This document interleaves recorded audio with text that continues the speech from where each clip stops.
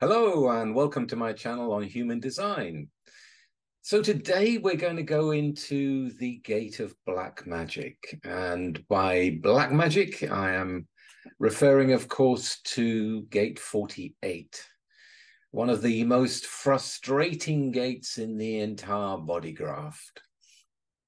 The 48 is something that will take the perfected patterns in the 1858 and find a way of using them for a solution for everyone, something that can be shared to all people. That is the idea anyway. We've got the critical awareness in the 18, seeing what's wrong in the pattern. We've got the juice coming from the gate of the love of life in the 58, the gate of joy, going, come on, challenge authority if it's not doing the right thing. Come on, we can change it. We can make it easier. We can make it better. We can make it so much more streamlined that we can then enjoy the openness that brings us to live our life. So these patterns that are collected by the 48, the 48 is also regarded in the I Ching as the hexagram of the well. There's only two objects as such represented by the hexagrams in the I Ching, and this is one of them. So this is about depth, and it's about the depth of the logical solutions. So when we're talking about black magic, imagine you take a video camera and you film a chieftain in the deep recesses of the jungle somewhere where they're not used to the modern technology. And you show the tribal elder on a screen so that everyone can see outside, in large. It's like, wow, this is like magic. It's black magic because they don't understand the concept of film and transmission and projection onto a screen. So it seems like magic. So in that sense, it's magic because the tech behind it is unknown, inconceivable, never been thought of. Wow, just look at that. But it's black magic in another way, if we look deeper into it. So let's go in. 48 has as its first line the gate of insignificance. It says, well, look, I've found a solution, but who's going to listen to me?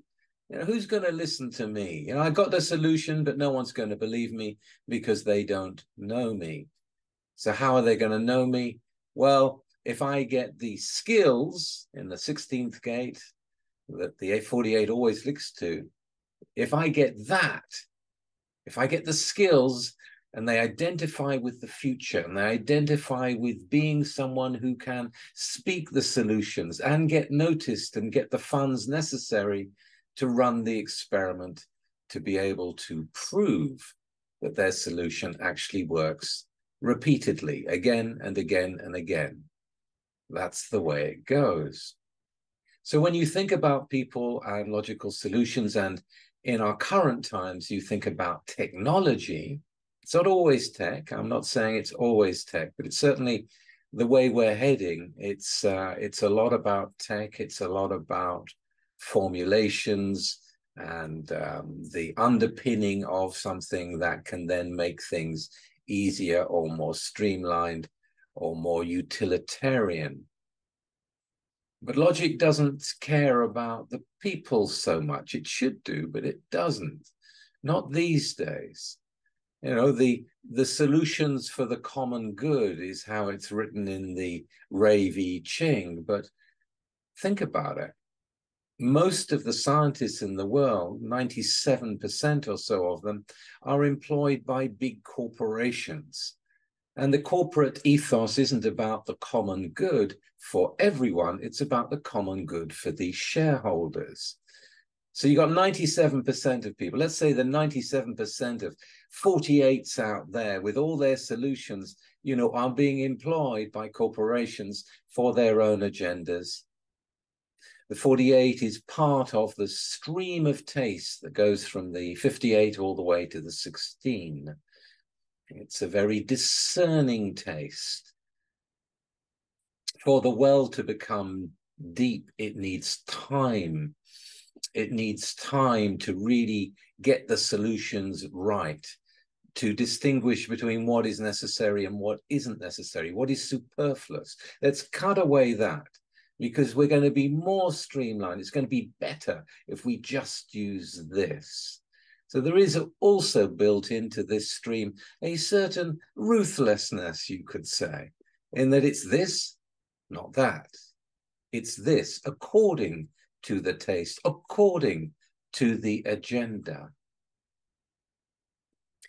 And if it's profit motivated, as it is in the current times, then a lot of the experiments that are run, a lot of the solutions that are brought out not necessarily for the good of the people. And in that sense, the streamlining can actually be something that takes away resources from some of the people in order for the greater idea, the greater good. So there will be technology that has been developed perhaps over the last 70 years or so, or maybe even longer, that the people don't know about. But the people that are making this stuff, that are testing this stuff, that are running experiments, they don't want everyone to know, because they have their own agenda. And this side of the gate of black magic should concern us all. Think about the over-identification in the 16, the future projection of logic, because logic always looks to the future. The future logic of, look, if I learn these skills, then they will listen to me, and I will learn them. So what we get here in the personal sense of living the life are people that run around doing one workshop after another, after another, after another, acquiring skills that fit with their depth. And then they do another one, and then they do another one, and then they do another one, and they can't really remember what they did in the first one. So there's a lot of potential addiction in terms of being caught on a track that you can't get out of.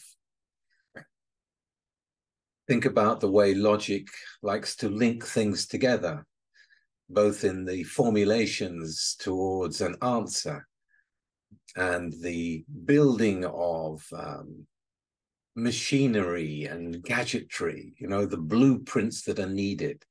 This is the plan. This is the plan. Let's follow the plan and get to where we're going, because logic is always on the move into the future to get somewhere. And because it wants to get somewhere and it has its own agenda, of course, it doesn't care about the people who don't want to get there, who don't like that taste. Indeed, they are the enemies of the projected future and the pattern that the 48 wants to get to. So there is inherently a certain danger to everyone, as well as a great positive effect to everyone, due to the depth that is gathered over time in the well of intuitive problem solving, intuitive solution collecting. Because logic will see things in terms of, is it a problem? And if it's a problem, how do we find the solution? And let's apply the solution. But a problem to one set of people is not a problem at all to another set of people. In fact, they rather like it. They might rather like the greenery and the wild nature that the utilitarian viewpoint doesn't like, because it's messy. And he wants to have everything streamlined, as I've said. So there is this play when you think about black magic, what is hidden, what is not known, what is technologically advanced in this current age. Is it really for the good of the people? Is it really something that is advantageous to the human race or not? And think about logic and think about the way that it is linked from one thing to another. So you can get a whole lot of scientists compartmentalized into a much larger structure, and they're working on their little bit of tech. And they want to do good, you know, they want to do good. They want to help the people. They want to bring the solution. They want to work out what the solution is to the problem that they've got at their technical level, unaware perhaps that there's another group working on another side of it, and they don't know what the first group are doing. And the two together can create something that's really rather nasty if you're not careful, like weapons or whatever it may be. There is this side of it as well. So we know that in the future, it is really transparency that becomes the major important theme, not the black magic, not the hidden side. To be able to provide a way forward that can help everyone, and that's transparency, because to include the will of the people, to lead where the people want to go rather than where the corporations want to go. It's a bit of a pickle, isn't it, really, when you think about it? Because there is also this side, when you're thinking about logic and you're thinking about the energy of what logic is, and you think about the ninth gate in the sacral, this is the ability or the power to really go into the small details and work at all that incremental level. Well, no ninth gate really wants to go into something, you know, that's going to take a long time working out all the details, unless they've got a big grant. And if they've got a grant and they've got enough funding for the next 3 years, well, then it's worth it. Then they'll go for it. Then there's energy to actually do it, and there's backing to be able to be paid for doing it. And again, it's going to be the big corporations of today's times that are going to have the grant money to be able to do that. So if you're a 48 and you have a solution that is against the taste of those that are funding it, they're not going to want you to succeed. They won't give you the funding. All those wonderful people out there that are discovering what we can do with magnets and free energy and how to really clean up the environment in a healthy, sustainable way, they're not going to get a lot of money. They're going to have to find someone or some corporation or some company or some philanthropist who really goes, you know, I want to do it in a good way for everyone. Now, that's a nice mix for the 48 to work through those people. They won't be paid as much, but they will do a lot more good in the long run. And when you're thinking in terms of the long run, please remember that the 48 is something that anyone who has it will know this. They're people that really prefer the short-term projects where they can see a result early on.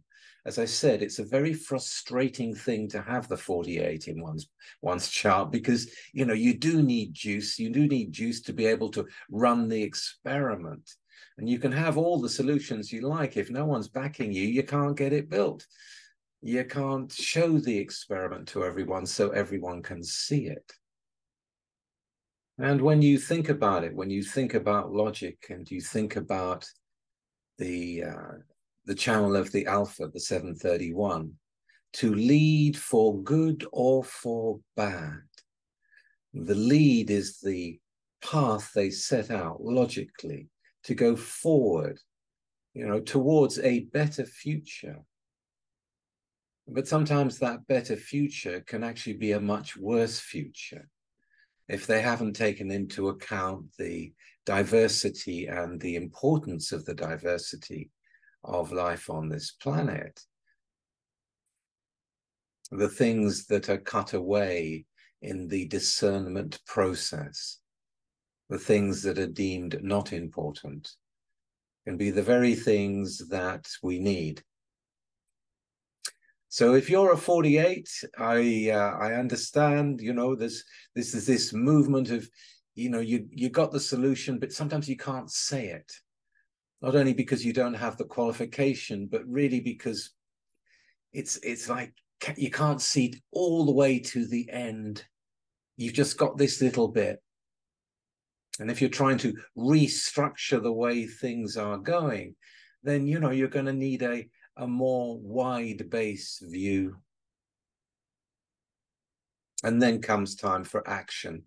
And then in the I Ching, it says we get to the point of self-fulfillment at an internal level, at a personal level. This is a very, very useful gate to have because of the depth solutions, because they really can bring positive results for you who have it, and for your friends who can benefit from it. In a material world, you know, people have solutions and they want, you know, they need to sustain themselves materially. So who out there has the funds and would be willing to back the solutions that you have? Yeah, these are the people that want to back you, that may not think it a good idea to end world poverty or to turn the deserts green, to have free energy, to do all the things we can already do. There are so many things, there are so many solutions that already exist and have existed for a very long time, but you don't see them being applied. So in the new future, it's really about those people to stand up and go, you know, I'm going to invest in those solutions according to my taste. And my taste is to do with how we can make the world better, not make the shareholders richer. It's a matter of values at the end of the day. It's a matter of taste. And it's a matter of being able to just appreciate what we've already got in the natural world without trying to take from it and twist from it and manipulate it and make something better than nature, which is going on with a lot of the experiments at the moment. For those of you who have the 48, just as Ra'aruhu had the 48th gate, let those with the skills come to find you because of your depth, rather than you keep going out trying to get the skills that you don't have. Let the skilled people who fit with your solution come to you. They're already looking for you. That is the easiest and best way to really increase your depth of solutions over time, to collect those perfected patterns, you know, to have it ready for the right person and the right people to come to you. And then together, we begin to change the world in a more positive way. And of course, human design could be included in the category of black magic for those people that don't know the deep science of human design. You know, how do you know that about me? And where does that come from? And so Ra taught us to be transparent in the way that we do readings, so that we include the client in what we're doing, in what we're seeing. We're showing them, look, you've got this, which means this and this and this, and that's part of your characteristics. You know, do you recognize it? Yes, I do. Fantastic. Okay, let's move on. What else is there? So we include them in it so that it's not black magic. So it's shown so they can see what's behind it, that it really is a science. And in my view, I think all science, to a certain extent, should be that, to include people in the process to some level. Now, of course, if you're looking at rocket science or something, well, it's difficult because you need all that, all the calculations, all the understanding that comes before that. So not so easy, but everything can be simplified. This is the wonderful thing about good logic. It can take a complicated concept and bring it down to a few simple steps, depending on the audience of the people that are wanting to understand it. And the same with human design. You speak to the clients in their own language and you interpret the knowledge. Rather than just repeating what Ra said, you interpret it so it can be understood. Logic is about understanding. It is, after all, the understanding circuit. If you can understand it and you can get the logic, then it isn't black anymore. It's just very, very interesting and very, very useful and very practical, which is why I love it. Okay, I hope you enjoyed that. And if you did, please like and share and subscribe. And I will be back again very soon with something completely different. Bye for now.